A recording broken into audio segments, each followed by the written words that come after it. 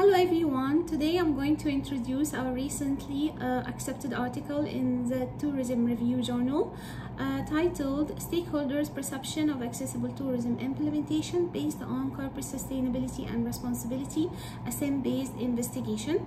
This paper is between MD Shahzalal, the first author from the Department of Marketing, Begum Rokia University in Bangladesh, and myself, Islam Al-Gamal, from the Department of Business Administration, University of Jeddah, Saudi Arabia, and also from the Tourism Studies Department in Suez Canal University in Egypt.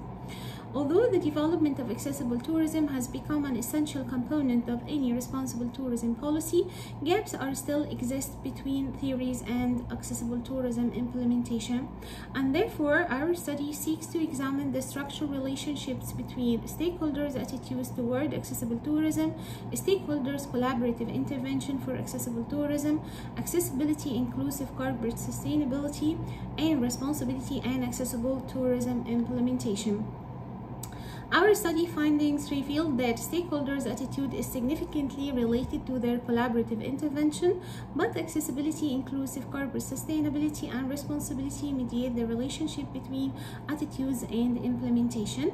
The insight of our study may draw the attention of national and international donor agencies or collaborations to invest in or collaborate with tourism enterprises to develop accessible tourism products and services. This is about our recently accepted article, and I'm inviting you all to read our article. Thank you for listening, and goodbye.